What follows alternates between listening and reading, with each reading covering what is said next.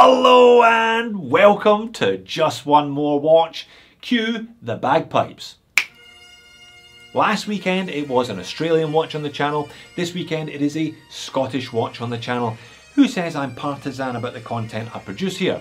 Seriously though, I've only looked at a couple of vaguely Scottish watches over the last few years. The Acura Wayfarer about 2 years ago, and last year the Marlowe Morar with Morag, the Loch Morar monster on the case back. Today it is the Zebec Corsair, a brand new watch from a brand new brand launching on Kickstarter this weekend. I will leave a link to either their website or the Kickstarter campaign in the description of the video. I was delighted when Callum, the owner, got in touch. He's from Longnidree in East Lothian, only a couple of miles outside of Edinburgh.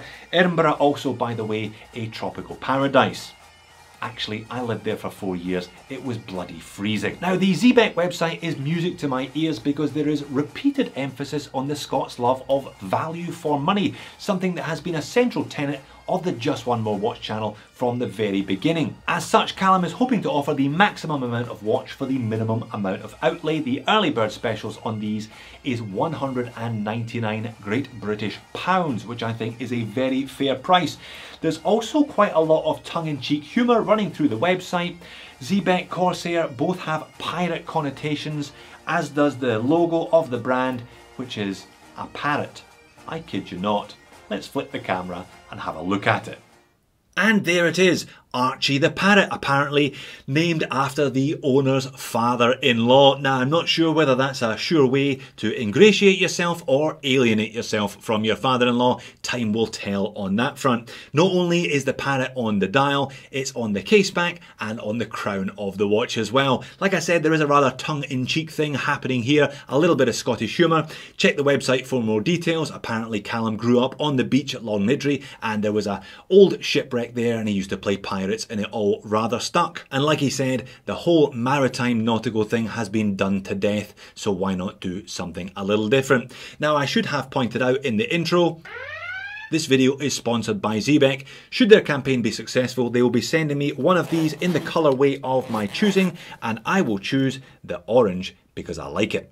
So what then is the Zebec Corsair? Well, we have a solidly made, chunky, all stainless, inner rotating bezel compressor style dive watch with 200 meters of water resistance, sapphire crystal, a Seiko NH movement, super engineered bracelet, nice clasp and good lume. I reckon 200 quid is a fair price for this one. Really, it comes down to whether or not you go for the parrot if you're appreciative of the slightly tongue-in-cheek pirate theme, and whether you like the looks of this one overall. 42 millimeters in diameter, only 12.5mm thick. Now that is fairly good going considering it is a Seiko NH movement and they do have a fairly tall pinion stack. 46.5 lug to lug though. That is a fairly compact lug to lug dimension, so it is a fairly chunky watch, but it sits nicely on wrist. 20mm lug width, I think, helped to bring it down visually, tapering down to 17.5, back up to just over 20 at the clasp. Sized up for me, 7-inch wrist, 171 grams, so yeah, definitely a bit of chunk to it. Flat sapphire crystal with anti-reflective undercoating. Now, 2 crowns. If you are familiar with this inner rotating dive time bezel, rather than using a physical bezel on the outside that you rotate, you twist the top crown to rotate that inner bezel. It doesn't screw down though. It is more susceptible to knocks than it would be were it screwed down. The bottom one is screwed down though, and you adjust the movement as standard. Now, it is a Seiko NH38 in here as opposed to the NH35, so no date watch with no date movement, which is always a nice touch. Case finishing is mostly brushed. In fact, the whole watch is mostly brushed. There's only a couple of high polished edges here and there that I'll point out. Vertical brush on the mid case, and that fixed bezel has 3 different surfaces, all with a circular brush. There's a kind of side, a top, and a little chamfered edge there. I like that crown. I like the crown that operates the movement. Not only do I quite like the parrot logo, but it's a good chunky little crown and is well machined. And nice to see that little colour matching the inner rotating bezel, the kind of rehaut chapter ring, and the second hand there in orange. And I like the bracelet. Super Engineer, I haven't encountered one of these before, but I hope I encounter them again in the future.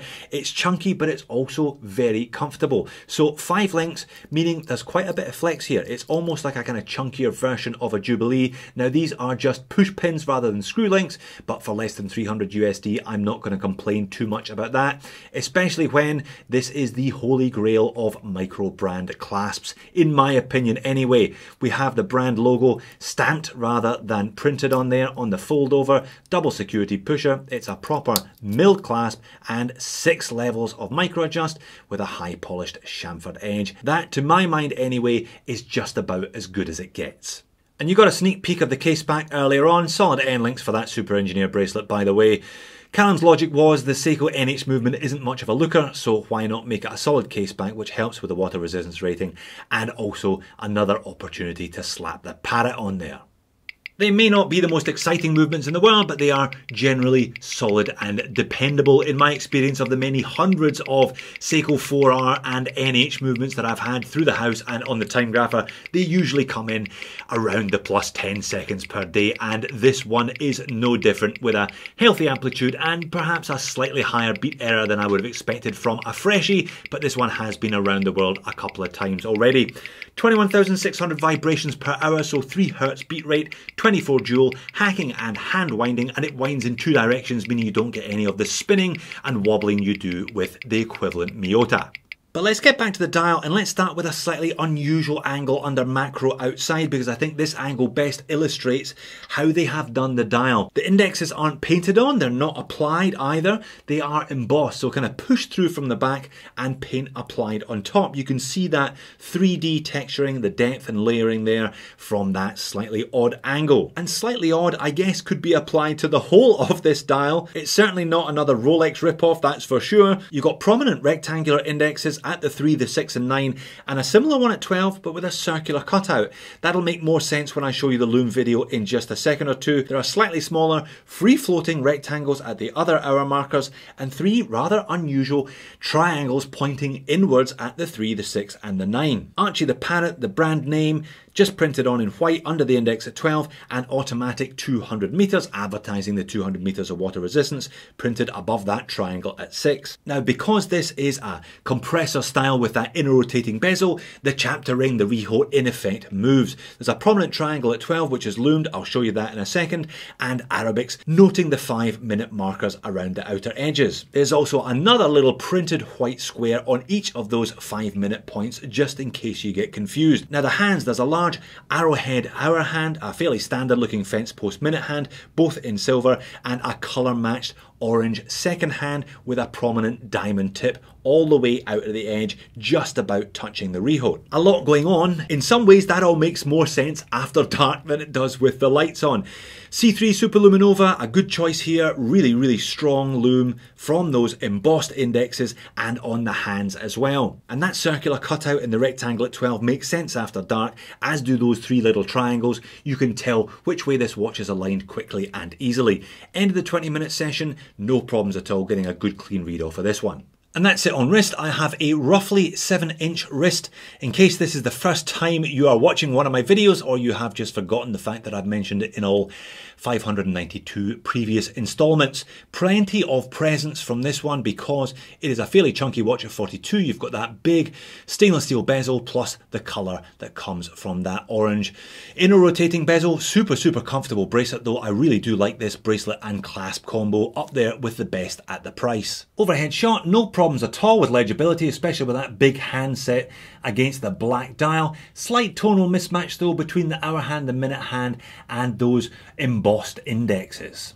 Now outside in natural light, it's a piece of flat sapphire with anti-reflective undercoating, but because it's flat, occasionally, depending on the angle, you do get a little bit of flecto. Legibility though is pretty good all round. And that's it on wrist. Not only does that Super Engineer bracelet wear comfortably, it also looks good. All of those individual links catching the light nicely. Reminds me a bit of the Seiko SKX 007-009, similar diameter dimension, similarly short lug to lug. Looking down my wrist, you can see those lugs do point down. It does have quite a high side, but because it has an inner bezel, you don't get that extra height, only 12.5 mil. And that's the pocket shot to finish. I always appreciate when brands have a 40+ watch, a larger size watch, but still use 20mm lug width. I think proportionally it always looks much more resolved than with a 22. But just because this watch is Scottish does not mean to say it's going to get off scot-free today. I've still got a few moans and niggles. I mentioned earlier on the fact that this top crown does not screw down means if you are going to be timing something with the bezel, whether that be a parking meter, a boiling egg or shock horror, a dive that you may be on, you're going to have to be careful not to knock it because it is a little bit sensitive. And that 200 meters printed above the triangle at 6, that does not look right to me. The M is larger than the 200 for a start, and there is an awkward gap between the two. I reckon they need to resolve that one for production units. And then let's circle back to where this review began. Archie the parrot on the dial. I mean, good on Callum for producing a dual crown inner rotating bezel compressor case dive watch with a super engineered bracelet, good loom, a decent clasp and a parrot on the dial. You certainly don't see many of them often. This is the first one I've seen. If you get it, if you're into that style, if you don't mind a little bit of tongue-in-cheek humour here and there, then perhaps this is the one for you. Perhaps though the parrot might be just a little bit cartoonish for some. And then there's the design language overall, an unusual mixture of circles, triangles and rectangles on the dial. Again, good on him for not doing another Submariner homage. Perhaps this will make more sense if Zebec continue to do future models and continue some of this design language there. At the moment though, in isolation, it does look a little bit unusual. But like I said, if you're into the looks, if you like the parrot thing and you like the look of this watch overall, it's very well made, it's very solid, it's got all the right specs, and 200 quid is a good price for it. So there you have it, the Corsair by Zebec, proving that there is still plenty of room within the sub $300 Seiko NH powered dive watch category for originality and pirates. If you can snag one of these on the early bird, 200 quid, I reckon that's a very, very good price for a watch that clearly has been well made. Fantastic clasp, really interesting bracelet, and it's a nice, big, handsome, easy to read watch that looks like it can take a walloping. I wish Callum and his company all the best. Thanks for watching. I will see you in a future video.